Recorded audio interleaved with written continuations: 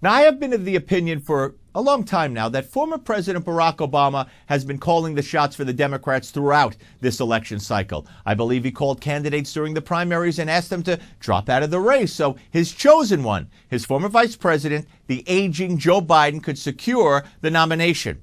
I believe he also had Biden select failed candidate Kamala Harris for the number 2 spot on the ticket. I believe she is the one Obama really wants in the Oval Office, and he believes she will be there sooner rather than later. And then this past week, I was made aware of an interview Obama gave to Stephen Colbert on The Late Show at the end of November.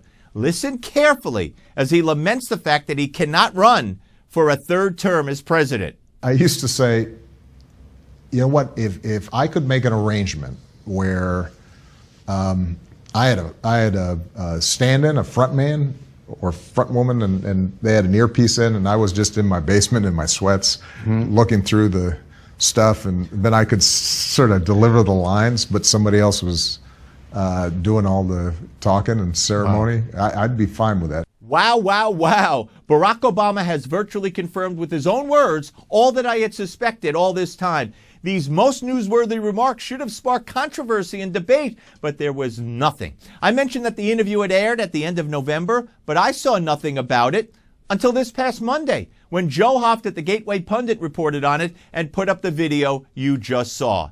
So I'll ask the question I've been asking for months. Is Barack Obama running this show? Is he calling the shots? Is this his third term as president of the United States? I'm now more convinced than ever. The answer is yes. Where the hell is the rest of the media? Listen carefully as he laments the fact that he cannot run for a third term as president. I used to say, you know what, if I could make an arrangement where I had a stand-in, a front man or front woman, and they had an earpiece in, and I was just in my basement in my sweats looking through the stuff, and then I could sort of deliver the lines, but somebody else was doing all the talking and ceremony. I'd be fine with that.